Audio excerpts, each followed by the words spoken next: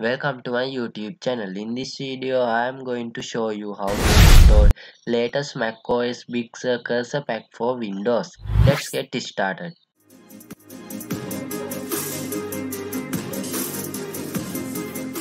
First, you have to click on the link in the description and come to Google Drive. Then now you have to click on their download button.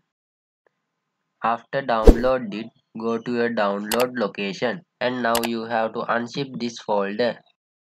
After unzip, go to the new folder. Then here you can see another folder, then open it, and now there you can see setup information named install. Then right click on it and click on install and click on yes. Now after that, close this and search on the start menu mouse settings.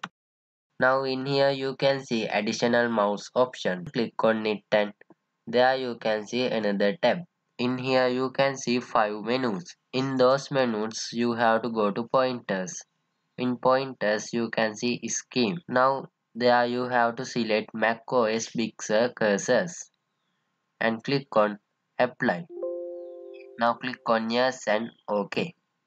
Now you can see cursor has changed. Now you can get macOS Big Sur all cursors for your Windows PC. If you got something from my video, click on subscribe button and don't forget to like and share this video and comment your ideas under the comment box.